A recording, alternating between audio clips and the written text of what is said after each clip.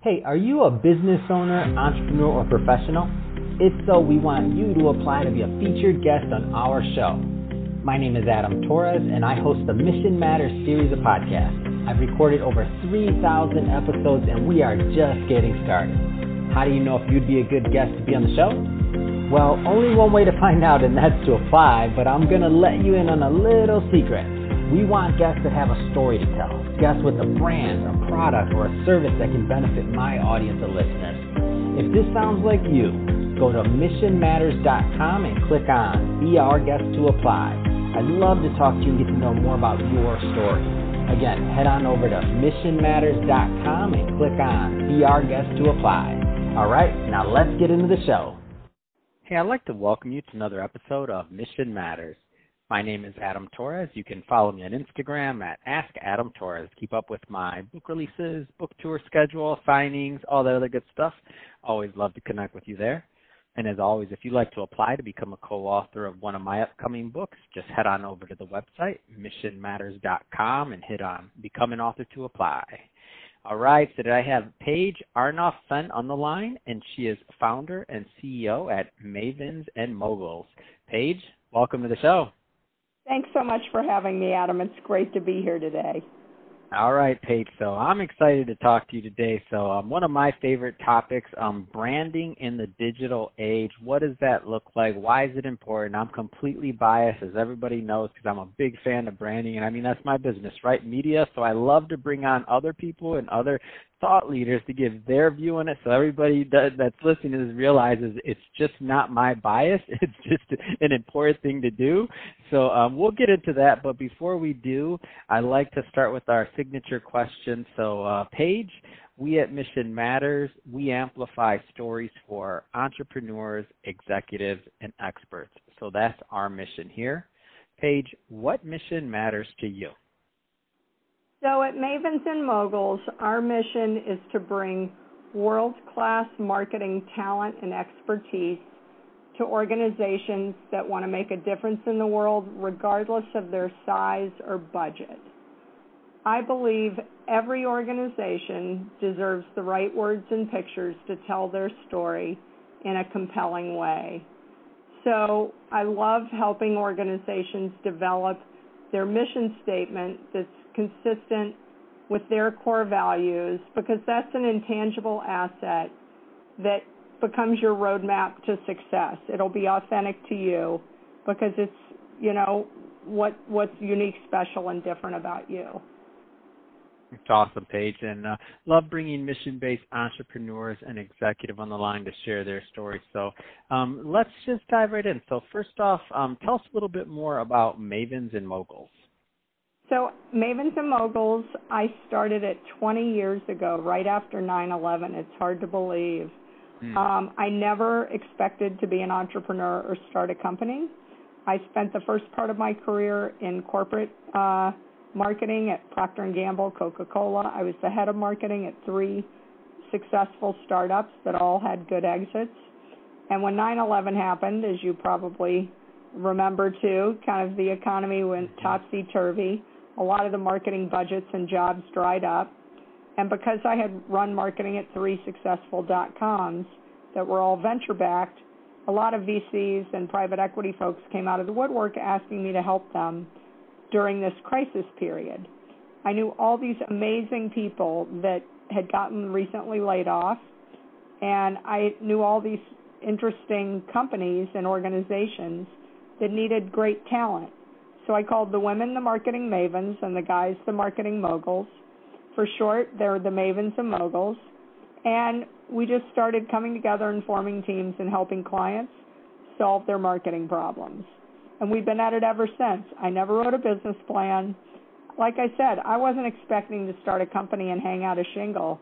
It was just I saw an opportunity. I had the right skill set. I had the right kind of people and projects. And here we are, fast forward. I've now worked for myself, 5 or 6 times longer than I ever lasted working for anybody else. So I joke, I don't know what I'm going to do when I get sick of my boss this time. But I love it. I love branding. I've been doing this since 1990 when I started my marketing career in brand management at P&G. And I love helping organizations, find their why. It's exciting, it's fun, and I love, I think I'll do this. I don't know that I'll ever retire. I love what I do. That is awesome, Paige. So let's go further into just the branding side of things. So branding in the digital age, okay, so somebody's listening to this right now, and again, this is my bias, right? But they're like, Adam, but I'm not a media guy. Like, I don't need my face here. I don't need to be here or there, like all these things. I'm not famous, or I'm not this, I'm not that. Like, why is branding important to you in the digital age? So branding is everything in the digital age. Like, basically, you do not exist today if you're not found online. If somebody is told about you, they're going to call you, they're going to meet with you, they're going to Zoom with you, they get an email from you, one of the first things you probably need to realize is assume they're going to Google you and find out who you are. Like, is this person worth returning the call? Is this someone I want to meet virtually or have coffee with? And if you don't exist, you're nobody. It's almost better if your name is the same as like a serial killer or a porn star online. At least then you've got a funny story to tell. But if you don't exist, like, they're going to wonder, why would someone want me to meet with this person? Why should I talk to them? So everybody, whether you realize it or not, whether you think of yourself as a brand or not, everybody's a brand. You do not need to be LeBron James or Cindy Crawford or Miley Cyrus or Michael Jordan or Oprah Winfrey. They are obviously big brands, but everybody's a brand today. And with social media, everybody has a platform. So you've got to really think about yourself as a brand, and you need to really review your online persona, how you look on Facebook versus Twitter versus LinkedIn versus maybe a company website. Is it consistent? Is it relevant? Like, you can't be one kind of person on one platform and a completely different kind of person on a different platform. That does not really hold well in this world where there's a lot of transparency. Being a consistent brand, an authentic brand, really serves you well in the digital age. So, so people are listening to this right now, and they're like, yeah, okay, I get it. I need to do that, but where do I start? Like, where do I start?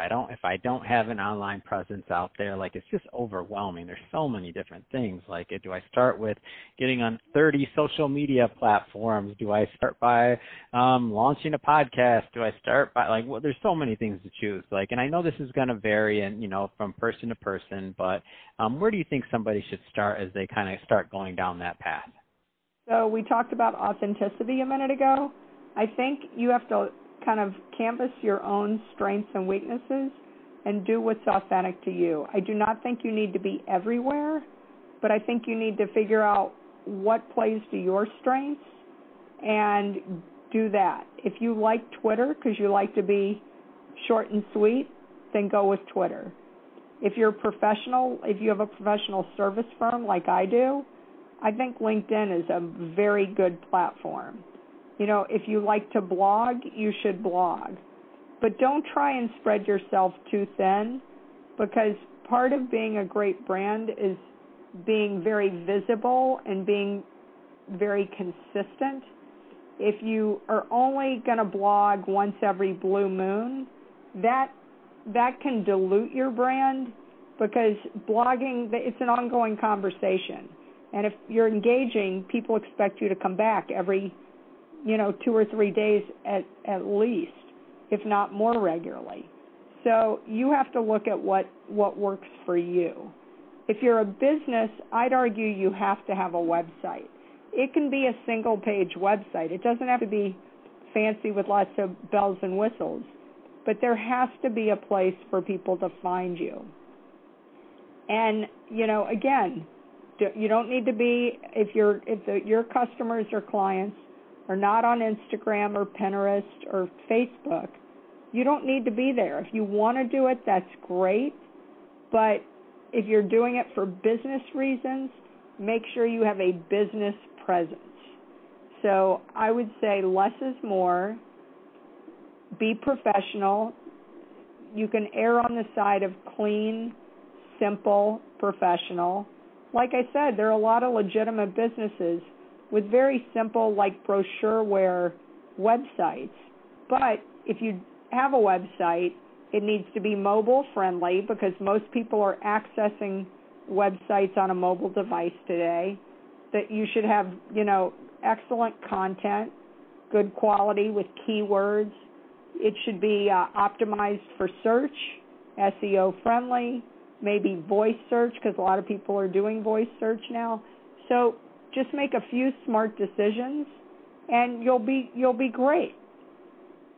Fantastic. So final question, Paige, and this is a two-part question. So first off, if somebody's listening to this and they want to learn more about Mavens and Moguls, what do you find are the types of individuals, businesses, organizations that typically get the most value out of working with you and your team? Like whether it's size of company, industry, niche, or otherwise, question number one. And then number two, how do people follow up and connect with you and your team?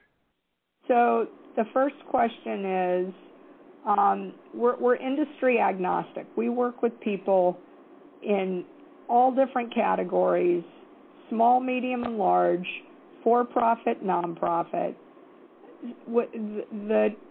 The core kind of organizations we work with tend to be mid-market, emerging market firms, kind of $2 million to $200 million in revenue. Companies that, they have a identified marketing problem, but maybe they don't have a full marketing team in-house, or they're not big enough to justify a huge agency to work with them. They need more scrappy kind of entrepreneurial resources. Having said that, we work with a lot of early-stage startups, pre-revenue, venture-backed companies. They may need a logo or a tagline. They may need their first website. They may have a trade show. They may need packaging for a new product. They may need help writing a white paper or doing some content marketing, or we could help them set up a blog. We also work with Fortune 500 companies. Those companies obviously have marketing departments. They have agencies of record, but they may have an isolated problem where they just don't have the right team or staff, and they bring us in almost like a SWAT team to come in and solve their problem. So if you have a marketing problem and you want to, noodle on it and see if it's something we might be able to help, feel free to look me up. Easy to find online.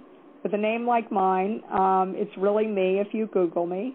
And you can go to my website, mavensandmoguls.com, spelled out MavensandMoguls.com.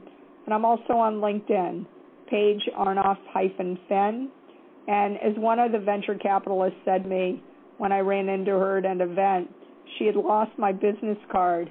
And since I have a hyphenated last name and a two-word name of a company, all she could remember was Paige and Mavens. So she Googled it, and she found me right away.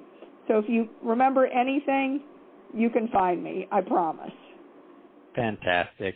Well, Paige, first off, it's been a pleasure having you on the show and learning more about you and all the great work that you're doing over at Mavens and Moguls. And for people that have been listening to this for a long time, that's just one more person on my side of the camp that believes that branding and all this marketing and everything else that we always talk about on our show day in and day out, that it matters, it means something, and that it is part of moving your business and brand forward. So thank you again, Paige, for coming on, and also to the audience. If this is your first time listening, or if you're a first-time visitor here, definitely hit that subscribe button. We have many more mission-based entrepreneurs and business owners and experts coming up for you, and we don't want you to miss a thing. And Paige, thanks again for coming to the show. It's been a pleasure.